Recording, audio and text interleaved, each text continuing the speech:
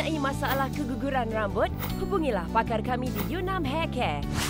Percuma, satu sesi rawatan dan produk rambut. Cepat SMS YA jarak nama dan alamat ke 32828. Seorang wanita yang baru bergelar isteri pastinya ingin mempamerkan yang terbaik buat suami tercinta. Tetapi matlamat ini tidak kesampaian bagi Siti akibat masalah keguguran rambut. Ketahui apa yang berlaku. Nama saya Siti. 3 tahun lalu, ibu mula merungut bahawa rambut saya jatuh merata-rata di atas lantai. Saya tak pedulikannya sehingga satu hari saya perasan kawasan belahan rambut sangat luas. Ketara kulit kepala. Saya mula ambil perhatian dan dapati rambut sudah mula menipis. Lantai juga memang ada gumpalan rambut seperti yang dikatakan oleh ibu. Saya bimbang dan segera menukar syampu, tapi itu tak mengurangkan jumlah rambut gugur. Masalah rambut gugur berterusan selepas berkahwin.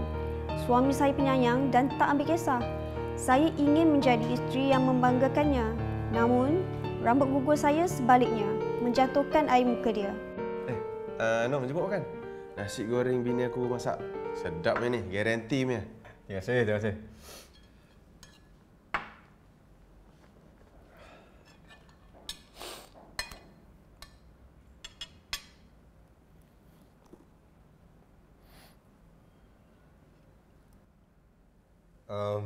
Wan, macam tak ikhlas baru makan. Ada rambut. Hilang selera aku makan, Wan. Tak apa, Nom. Aku pergi tukar je, Tak apa, Wan. Tak apa. Aku pun dah hal dia. Aku balik dulu lah, Wan, ya.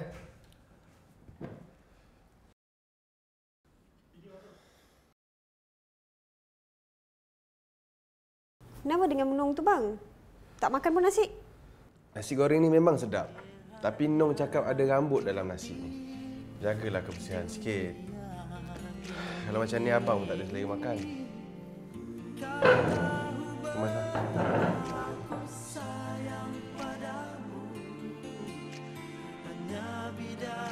Makin suami bersabar dengan saya, makin besarlah jadinya. Jadi saya segera mengambil inisiatif mengatasi masalah di sebuah pusat rawatan rambut. Namun, malang sekali yang tidak menampakkan hasil, malah menjadi lebih serius lagi. Saya semakin tertekan, lebih-lebih lagi setelah kedatangan mak mentua saya.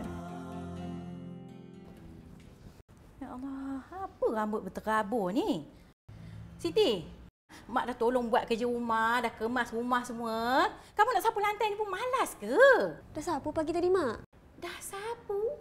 Habis tu, ni, rambut-rambut semua ni. Oh, ni baru gugur lagi lah ni. Geramlah aku dengan kamu ni. Dah lah, aku nak pergi masak. Biasa tolong mak masak? Tak payah. Nanti rambut-rambut kamu ni semua gugur masuk dalam kuali. Nasi goreng jadi rambut goreng. Motor lah. Rambut rata-rata rumah. Nak bersih sangatlah tu. Lama saya menangis hari itu. Kata-kata mak mentua membuatkan saya rasa diri bukan isteri yang baik dan membebankan suami. Saya sangat bimbang jika masalah melarat. Rumah tangga saya tidak akan harmoni lagi. Saya meluahkan segalanya kepada suami yang tanpa disangka berkata membawa saya ke Yunam. Asalnya saya sangsi, tapi apabila suami mengatakan rakan sekerjanya berjaya merawat keguguran rambutnya dengan bantuan pakar di sana, saya percaya dengan pilihannya. Bersama saya ialah seorang pakar dari Yunam Hair Care iaitu Nancy. Baiklah Nancy, boleh tak terangkan tentang jenis keguguran rambut Siti? Liang kulit kepala yang normal mempunyai 3 hingga 4 helaian rambut. Namun, selepas kulit kepala Siti diimbaskan, kebanyakan liang rambutnya lemah, tidak aktif dan hanya mempunyai 1 atau tiada helaian rambut langsung. Lagipun, wanita mengandung akan menjadi lesu dan lemah kerana kekurangan nutrien dan perubahan hormon yang ketara. Ini mengakibatkan keguguran rambut yang berlanjutan. Jika beliau menangguhkan rawatan yang profesional, masalah keguguran rambutnya akan bertambah serius. Boleh tak Nancy terangkan tentang jenis rawatan yang telah dilakukan? Sebagai rawatan permulaan, saya melakukan langkah pembersihan dan penstabilan permukaan kulit kepalanya dulu. Seterusnya, saya menjalankan rawatan herbologi untuk mengaktifkan daya metabolisme folikel rambut untuk menggalakkan pertumbuhan anak rambut. Urutan dijalankan untuk melancarkan peredaran darah bagi penyerapan nutrien yang optimum. Akhir sekali, pati ginseng digunakan untuk memberi nutrien dan vitamin untuk anak rambut yang baru. Dalam sesi pertama saja, saya nampak hasil ketara. Kulit kepala sungguh bersih dan ringan apabila diskan semula.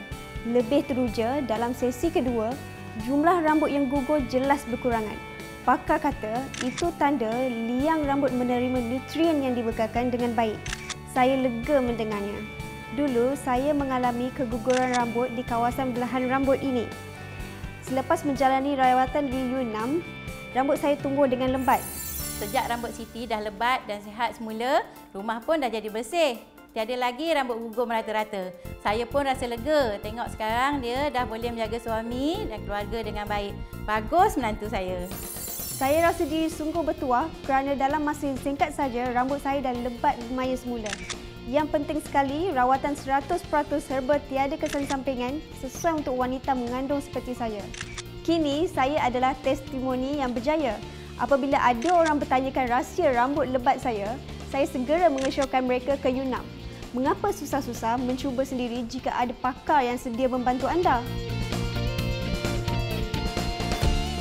Jika anda juga inginkan bantuan pakar, cepat SMS YA jarak nama dan alamat ke 32828 dan pakar akan hubungi anda dengan segera.